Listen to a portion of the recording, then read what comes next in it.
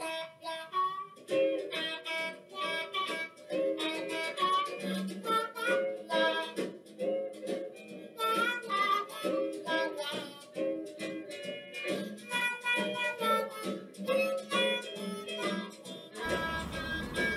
everybody, and welcome to the 6th episode of Behind the Scenario.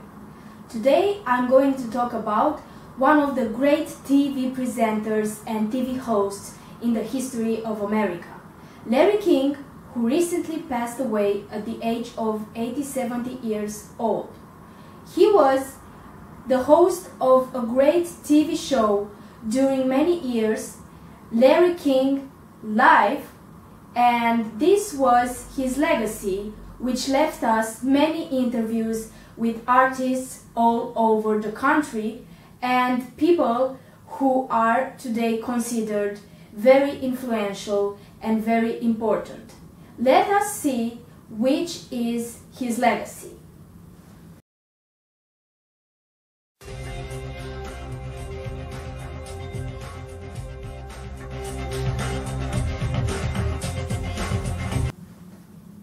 For today's episode, I made a personal selection of the most important interviews that Larry King has hosted over the years. We are going to start watching some interviews from 1990s and then proceed to the next level to interviews from 1980s or even backwards. So we are going to have a full, interesting, wide range of analysis and watching his materials. The fact that he had so much popularity among the spectators of the television. So he was actually working from CNN, and this was very important because he has his great visibility. But the most important thing, I am very attached to the idea that he knew how to do it. He always knew what question to ask the people and the person in front of him. And this, I think, is the most interesting thing that we have to watch when we are watching his interviews. So let us watch 1990s selection of interviews with many important people, from actors to presidents, to sports and musicians. Oh yeah, very much so. You are very happy with it? I'm very proud of the movie, yeah. Yes, I am. The reaction to it, Mickey, has been extraordinary. It is doing excellent business, but the Asian American protests and people being upset by it, even some of the critics who say you'll enjoy it, but it'll upset you. How do you react to that? Well, it kind of, I'm getting used to it. Okay, to answer your question, Larry, when I saw the movie for the first time after Michael had cut it, and I came out of the theater, I saw it, and I was really glad that I had the opportunity to work on this particular kind of material with the guidance of someone like Michael Cimino, because what he brought to it was a sense of truth as far as, I mean, the casting, the fact that he went out and found someone like John Lone to portray Joey Ty, and to work with those kind of actors along with Michael's direction, it was, well, Michael did about, I think he did like a year's worth of research. Tonight, Madonna, live for the full hour, and your phone calls next on Larry King Live.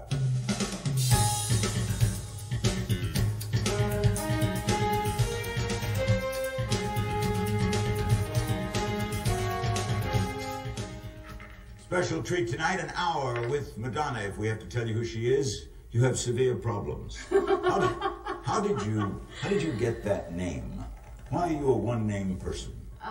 Well, I was born with that name. I was named after my mother, and I guess when I started making records, Madonna Ciccone seemed too long and complicated. and I just got stuck with You Madonna. had such a long relationship with Michael Jackson. Back when he was a young recording star, there were rumors that he changed his looks to look like you. How would you describe Michael Jackson hyphen Diana Ross? What is that? Well, you see, we actually love each other. He's like one of my children. When he started his career, I introduced them on their very first television show, which was the Ed Sullivan Show. And then I had The secret of a long-lasting marriage. And in your business yet? Well, I'm uncomfortable talking about that. Okay. But It just is. Most people are now when they're married. It turns out that it is probably some combination of lust and respect and patience. Dustin Hoffman, who's here just because he's a good guy. This is not a promotional tour. He doesn't need it. He's going to be doing a movie, though, about CNN. We'll talk about that. But back to Midnight Cowboy. When it was finished, did you know, hey, this is special? No, not at all. The opposite. Opposite. They were previewing that movie, and people, I was at the previews, people walked out in droves.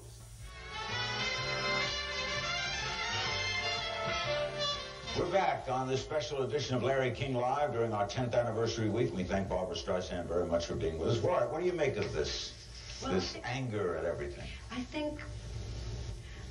think people are against the idea of government because this rhetoric gets to you, you know? It sparks anger. Anger sparks anger. You know, hate is a great energizer. It's big and it's bad. It's not good.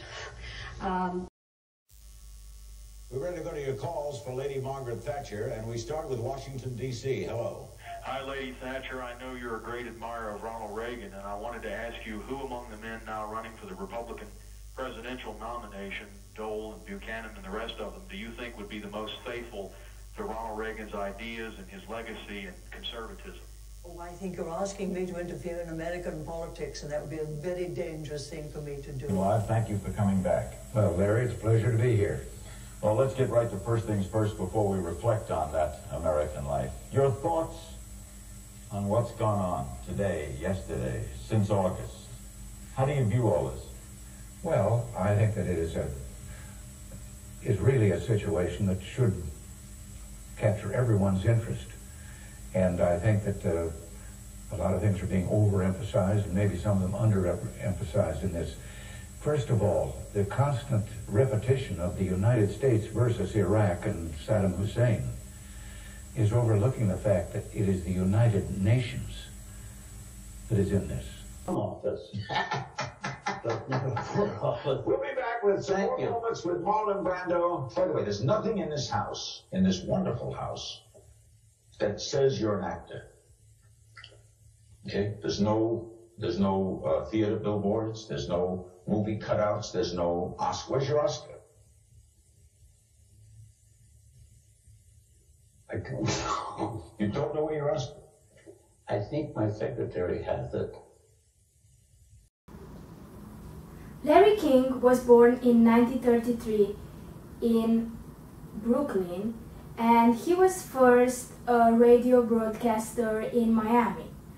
After that, starting from 1978, he came to CNN and started being the host of his own show.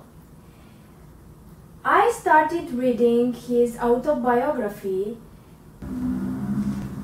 One of the questions that he is trying to ask in his book is that what makes a perfect guest? And Larry King answers, the quality of a guest has nothing to do with his profession. A plumber can be a great guest and a statesman can be a bad one.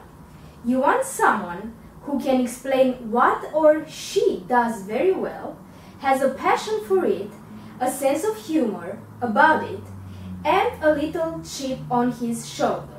That's why Sinatra was so great. If a person has those four things, viewers will stay tuned. And of course, Sinatra and the interview with Sinatra, which we are going to watch next, was very, very important in his career. He also answered to the question which guest find it the most extraordinary, and he answered Nelson Mandela.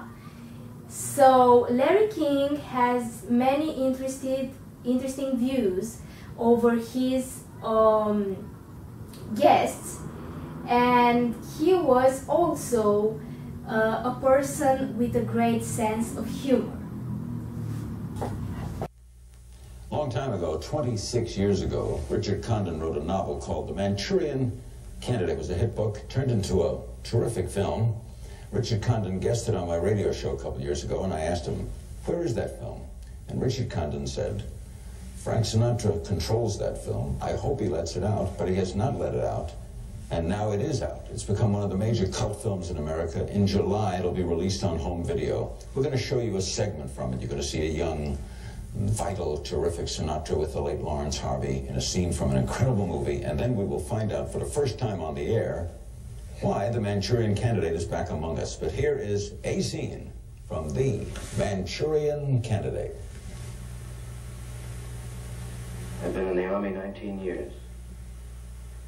First time I've ever seen one of these.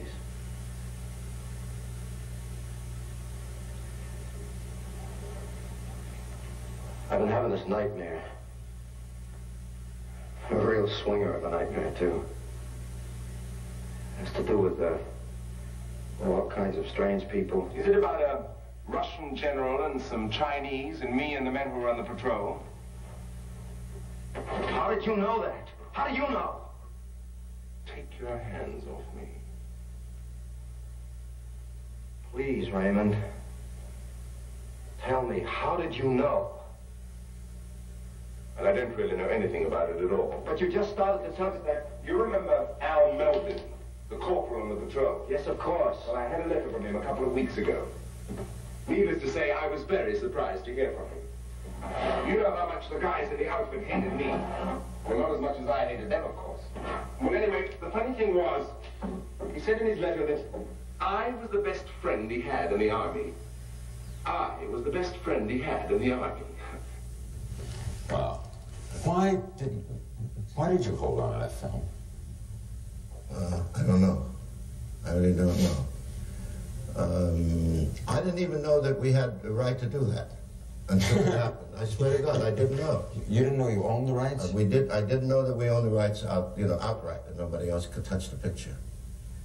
So then he said, well, what are you going to do? I said, I don't know what you do about it. You guys, it's your business, whether you want to release it in theaters, you want to put it on television, whatever. But I didn't know whomever it was who was working for me made a pretty good deal, apparently, and I never knew about that we really owned the film. And so in other words, when you made that film, you had no idea. So when Richard Condon told me on the radio 3 or 4 years ago that you owned the film, you didn't know you owned it. I didn't know it. I didn't know. I didn't deal much with my business people. I rarely spent time with them, you know. They bawled me out for spending too much money every time we saw. Did you ever wonder, why is Manchurian Candidate never on television? Yeah, I wondered about it. But I never looked into it. I never went and asked questions about it. That's all for this episode. Thank you, and join me again next time, only here on Behind the Scenario.